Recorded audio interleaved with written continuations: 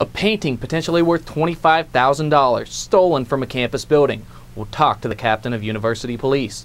And a business that has occupied OSU since 1978 is closing its doors. You'll hear from one of the owners.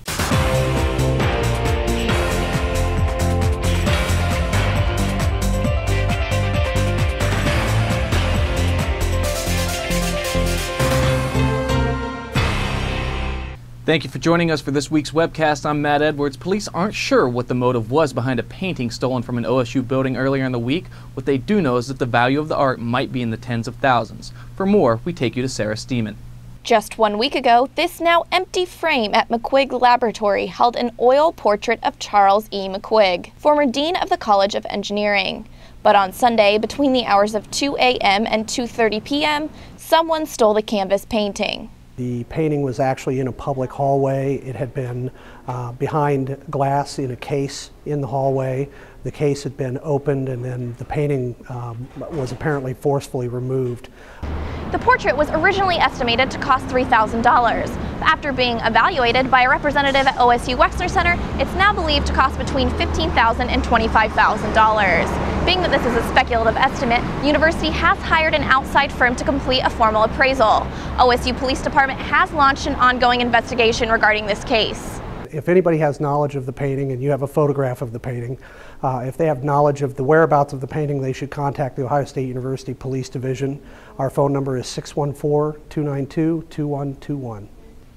A lab manager for McQuigg Laboratory said it is possible the building was left unlocked Saturday evening, as there are 14 entrances. Reporting for the Lantern, I'm Sarah Steeman. Thank you, Sarah. In 1978, it was Woody Hayes' last year as Ohio State's head football coach. 51 Ohioans lost their lives in a tragic blizzard, and North Campus News, now known as North Campus Video, opened for business on North High Street. Sadly, this year it closes its doors. With more, here's Katie Harriman. I'm standing here inside North Campus Video, where employees and customers are preparing to say goodbye to this 34-year-old video store. Located just a couple miles from Ohio State's campus, it is one of the oldest businesses remaining on High Street. Co-owner David Hoke told the Lantern the store could no longer survive in the digital age. We just don't have the business like we used to anymore. It's a lot of internet and downloading. People do all that video streaming and all that stuff now. I think it's probably one of the first video stores in Columbus. And it's just sad that it has to end this way. And it's just all the technology nowadays, and that's just a new way of life nowadays. So.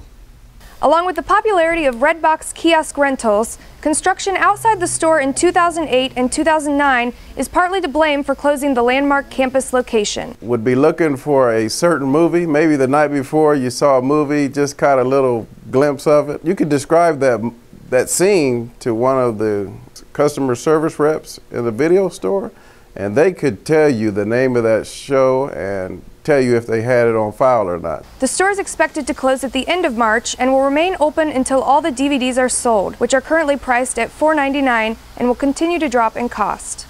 For more on this story, go to thelantern.com. Reporting for the Lantern, I'm Katie Harriman. Thank you, Katie. Senior Sean Sangri has been quite a dominant force for OSU's men's volleyball team this young season, but it's a redshirt freshman who's complimenting him very well.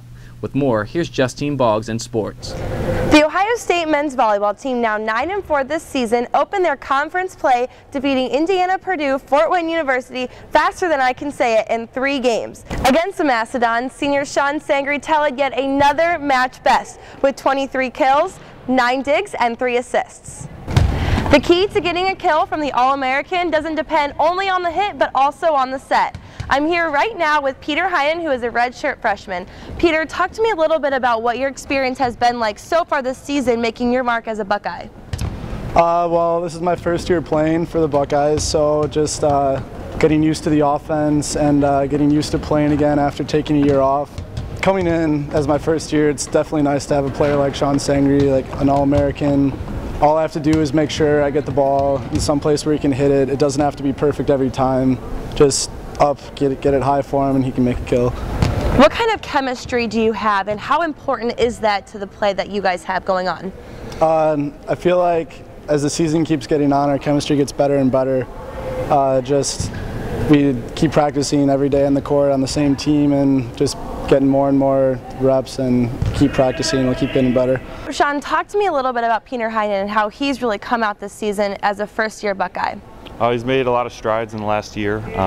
Redshirting his first year helped a lot. This year we're just every day we're connecting more and more. How important is that chemistry that you build up with each other? I think it's very important, with especially his position as a setter. He's controlling the whole court, and every play he touches the ball, so it's good to have good chemistry with him. The Buckeyes will take on Ball State Friday and Carthage on Saturday. Make sure to check Lantern Sports on Twitter for all of your instant updates. With the Lantern Sports, I'm Justine Boggs. Thank you, Justine. Be sure to like us on Facebook and follow us on Twitter for all of your Ohio State news, and we'd love to hear your feedback and story ideas from around campus. For all of us here at the Lantern, I'm Matt Edwards. Thank you for joining us.